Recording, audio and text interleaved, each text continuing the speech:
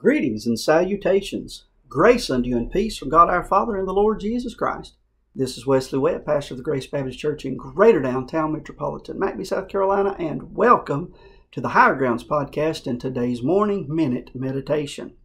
So I'm interested today in Hebrews chapter 3. It's the last verse of the chapter, verse number 19. So we see that they could not enter in because of unbelief.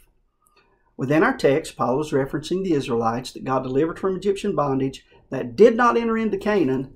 They did not cross over into the promised land. And he says the reason that they did not go to dwell in the promised land, the reason they didn't get into Canaan, was because of their unbelief.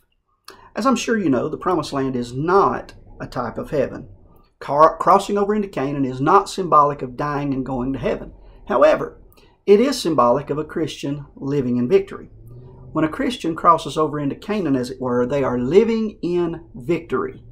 They cease to be dominated by some besetting sin. They cease to be overcome by the desires of the flesh. They cease to be perpetually defeated Christians, instead rather becoming an overcomer, more than a conqueror, a victorious Christian living a victorious Christian life.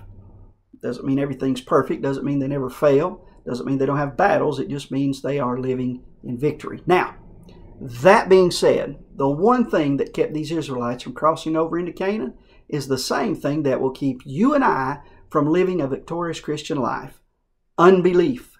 Hebrews 3:19 says it plainly. They could not enter in because of unbelief. So I want to encourage you today, don't let unbelief keep you out of Canaan. Don't let doubt keep you in bondage and fear. Don't let a lack of faith in God's Word keep you from living in victory. I'm not trying to give you a lesson on belief or unbelief today. I'm just trying to encourage you to believe God. Just trust God. Have faith in God. Have faith in His promises so that you can live in victory.